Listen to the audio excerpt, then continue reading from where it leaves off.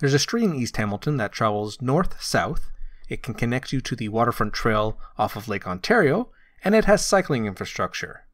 That being said, it is probably not the best route for you to take to get to the Waterfront Trail, but we will be cycling it in this video. The street in question is Woodward Avenue. Let's get cycling. We begin cycling down Melvin Avenue, heading west to Woodward Avenue.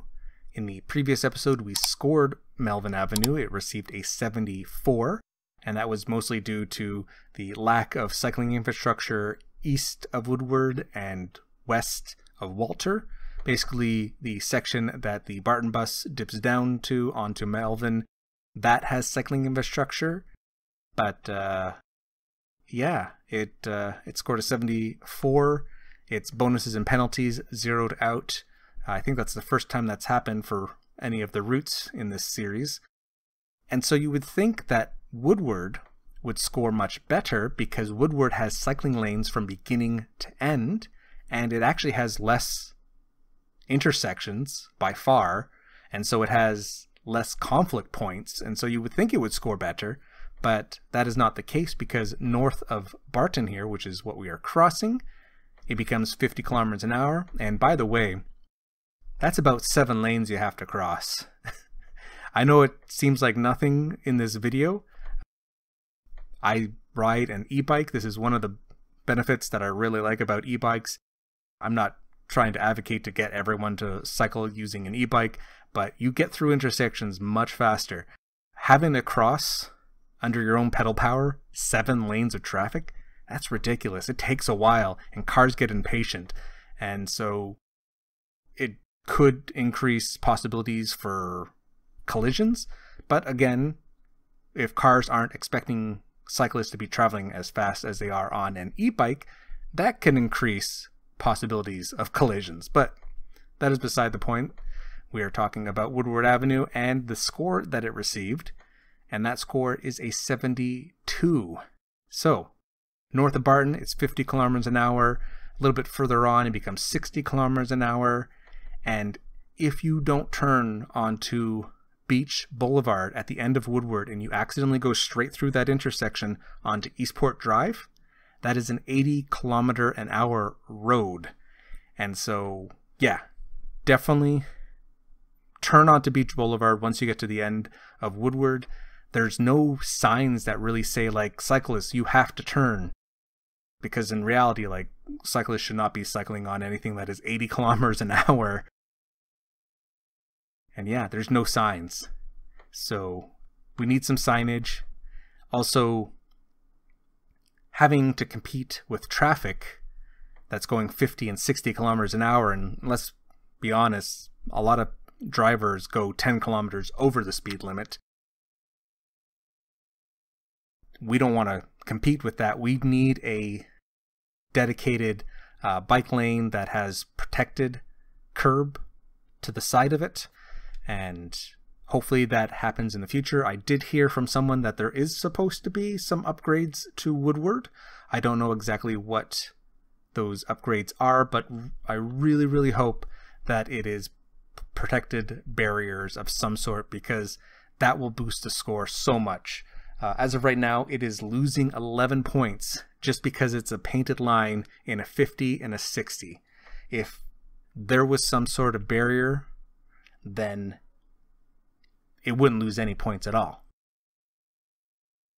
But yeah, here we are, 60 kilometers an hour, and it's around this point that the road I found was starting to slide my back tire. I actually thought that I had a slow leak, and it's hard to see in this video, but I am fighting my tire, my back tire, from sliding towards the curb.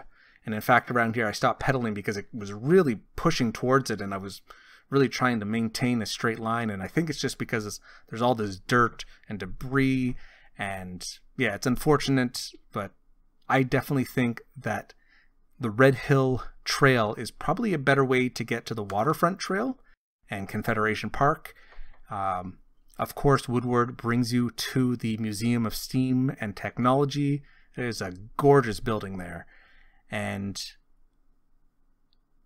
yes, there's isolation on the Red Hill Trail, but you don't have to worry about the Nikola Tesla off-ramp coming at you and not showing any signs of slowing down for their stop sign. And there is this big section of isolation here. You have to deal with cars traveling super fast. Right now, it is not ideal. Of course, the trail is gravel, but if you were to take Brampton, you turn right down Brampton, go to the very end of it, and anything north of Brampton on the Red Hill Trail is paved. So you could take Woodward if you don't want to deal with gravel, and then the Red Hill Trail will be paved north of Brampton, so that is an option. And of course, all of this here, you just feel isolated. Like you feel like you're on a highway already, which is why cars are going by so fast. This is a 60 still, and that definitely felt closer to an 80.